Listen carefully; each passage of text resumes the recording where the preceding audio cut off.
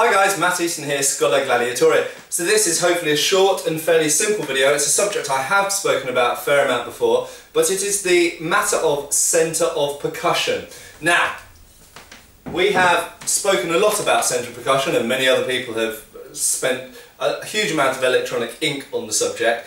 There are many ways of calculating where the centre of percussion lies, or where the region of centre of percussion lies in a sword blade.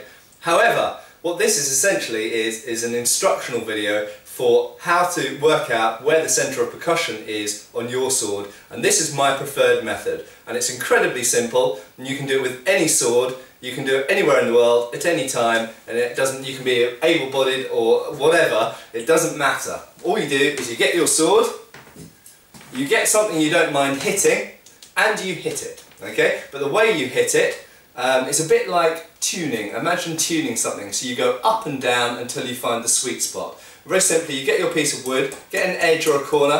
Now, you'll notice I'm hitting the thing with the tip, and I can actually feel the sword bouncing, okay? If I just let it drop, boing, boing, it bounces off. What you don't want to happen is you don't want your blade to bounce off the thing you're hitting, okay? The centre of percussion is otherwise known as the sweet spot, is the point of the blade which exerts the most force on the target, okay? And very simply, if you move up or along the edge, you'll notice it's getting more solid now and bouncing less. Oh, and it's getting really solid now. That's really solid there. And as we move away, it's starting to bounce again. Okay, that doesn't feel very forceful at all. And essentially, we get to a spot about, wow, there's bits of wood flying off in my face now. We get to a spot about there. There we go. And that is pretty much my sweet spot. You can do that with any sword. You don't have to do it with the edge. You can do it with, if you've got a single-edged sword, like a sabre or a back sword, you can do it with the back edge as well, because the sweet spot or centre of percussion is essentially a region along the length of the lever. Okay, it's not related to the sharpness of the edge or anything like that. It's just that somewhere along whether it's a stick or a sword or even potentially an axe, although you know where the sweet spot of an axe is, it's the metal bit on the end. Same for a mace, same for a warhammer. With a sword or a stick, it's a little bit more complex than that, and the sweet spot or centre of percussion pretty much usually lies on most swords between 2/3 of the way up the blade and 3/4 of the way up the blade. And it's very important to mention that dependent on the type of sword, certainly if it's a pointy type of sword, they often hit with very little force at the tip, okay? No, that sword is actually bouncing. I'm not pulling it back there. All I'm doing is dropping the blade forward, doing, and it bounces back up. It has a spring, it is a spring, spring effect that bounces off the target, and clearly the tip of this type of sword does not hit with much force, and because of the cross section and the fact that it's pointy and narrow there, it cuts crap at the point, okay? So these pointy types of sword, whether it's the Albion Poitiers or the Mercenary or the Ringneck I have, any pointy type of sword, generally speaking, doesn't cut very well at the tip. Okay, so there we go, quick and easy way to find the sweet spot, the centre of percussion. And you'll notice it's a spectrum, it's a scale.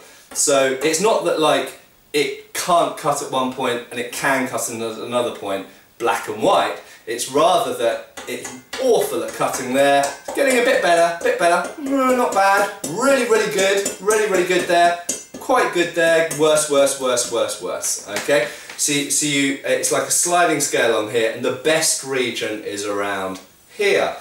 I'll just do it with just for illustration purposes, just with a different sword. I'll do it with the Viking style sword. This is a completely different blade shape. You'll notice that it's almost parallel edges. It does taper, but only very slightly, and it's got a fat, broad, round tip. This does bounce at the tip because we still have a centre of percussion. It still doesn't cut as well at the tip as it would do a bit further down, but it's a lot more solid at the tip because we've got a lot more mass and width at the tip.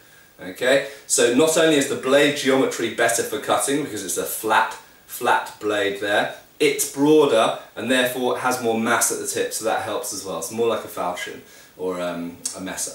Okay, so it hits fairly solid up there. Wow, okay, really solid about there. Still really solid. still really solid, getting less solid.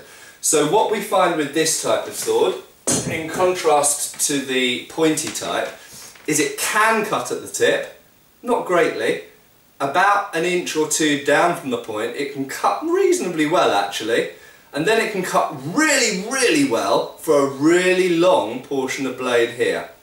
Okay, so generally speaking, broad, these wide type of flat blades, not only because of their blade geometry, although that is part of it, because their blade geometry means that the edge is quite fine, even at the tip. With a pointy sword it's not, it's more like a square section.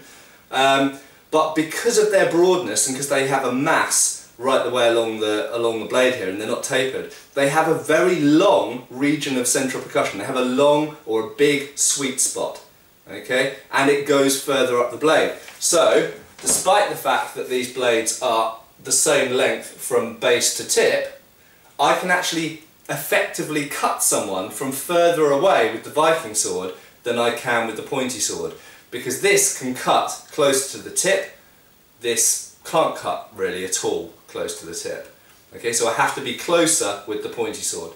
And not only that, but this sword is more forgiving in the cut because the sweet spot, or the central percussion, is longer on the broad blade than it is on the pointy blade. The pointy blade is less forgiving in that sense.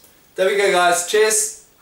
Click subscribe now and also follow us on Facebook.